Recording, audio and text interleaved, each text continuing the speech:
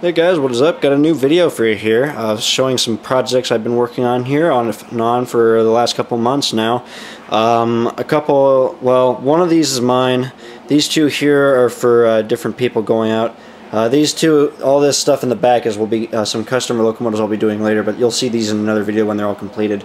But those are all basically early CSX stuff, and they're going to the same guy that I did the first locomotive here for. But we're going to start with my locomotive first to get started. This is an Athearn Genesis Union Pacific ES44 AC, and as you know, I think in my opinion Athearn makes some of the nicest looking GEVOs because of the high level of detail. But I picked this one up, I think, on eBay, if I'm not mistaken. I got this for a really good deal. I think like $110, $120, pretty cheap for these, considering that the standard DC ones usually go for $160 up to $190. But basically with this one, I faded it down and did all the weathering on it based off of the photos.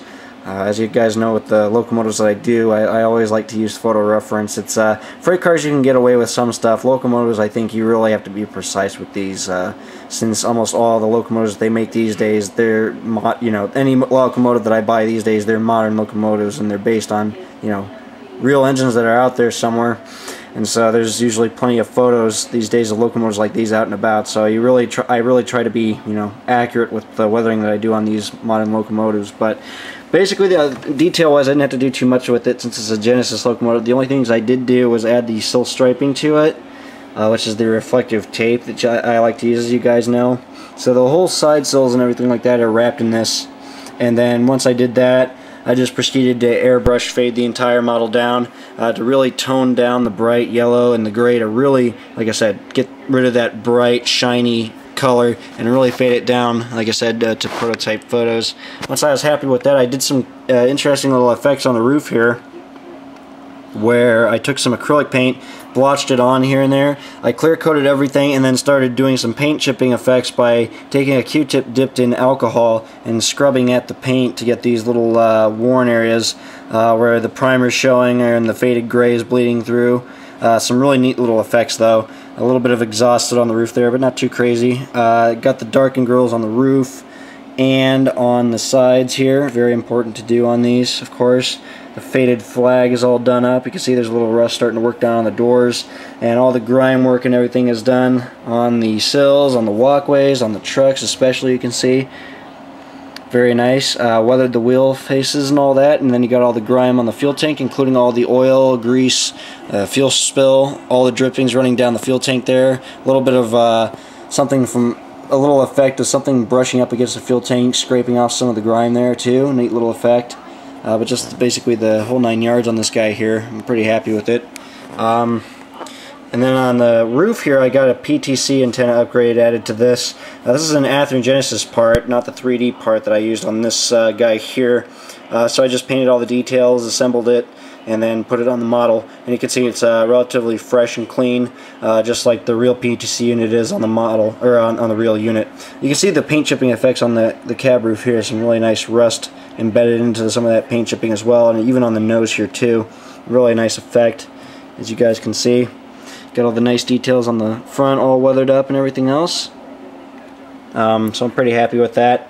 On this side, it's pretty much the same. If I can get it to stay in place, there we go. You guys can see all the spray running up on the side. You guys can see the relatively clean replacement AC unit cabinet boxes here, and then all the grime running up onto the sill there, and some rust streaks on the reflective striping. All the truck, all the weathering on the fuel tank is done up there. You guys can see that. Looks very nice, very convincing. Darkened grills, like I said. The faded flag, very important. And then all the grime on the AC unit here. But a very, very nicely weathered model here. And the cab roof, and like I said, all of the work on the roof is just really where the work went into. It's just a lot of time in doing that scrubbing effect, the paint chipping effects on the roof there. But it all looks pretty good. And then of course the detailing on the back is all done. The only thing I did on the back here was replace the MU jumper with one of my own parts, as you can see, and then just weathered that. But it looks really nice. I'm really happy with it. It's a nice modern Union Pacific GEVO, ready to go into service here. I'm just going to have to install DCC on it. That's one of the things I've been putting off on a lot of my models, actually, is just installing the DCC. I got to stock up on more decoders. I got a few that I can go ahead and start putting into some of these, but it's just a matter of which units are the priority right now and which ones are still, I'm still debating on going back and doing more work to. But this one here, I think, for the most part, is ready to go for DCC, so I'll have to pop it open and pop that in when I get the chance. The ACE here, the CSX 4850 now, this one is done for a customer who I got some cars off of. So basically what I wanted here was the high-end weathering treatment, so I went ahead and did all that. I faded it down, did all the paint chipping effects like the real 4850 has, all over the hood here and all over the railings. It's pretty heavily bleached too. That dark blue really fades down on these pretty badly. Of course, I darkened the grills. All the grime work is done on the trucks. Painted wheel faces. I added the reflective striping to this locomotive as well. So that's a nice little touch. I added the GPS dome and some other little details here and there, but nothing too crazy. Like I said, the Genesis models are pretty nicely detailed out of the box, but you can see all the... if I can get some better lighting here. I apologize, the lighting's not too great here right now. You can see the grime work on the front pilot there, and all that just streaking up all over the front sill there, and even on the ditch light. Right there, I gotta repair that. That just peeled off. I just noticed that. I apologize for that. I'll just glue that back in place. But for the most part, just the standard weathering on this guy. And as we look at the roof, you can see I did all the grime work, all the fading, all the paint chipping effects along the roof. The fans, all the grill area there on the top, all came out really good. I really like those effects there.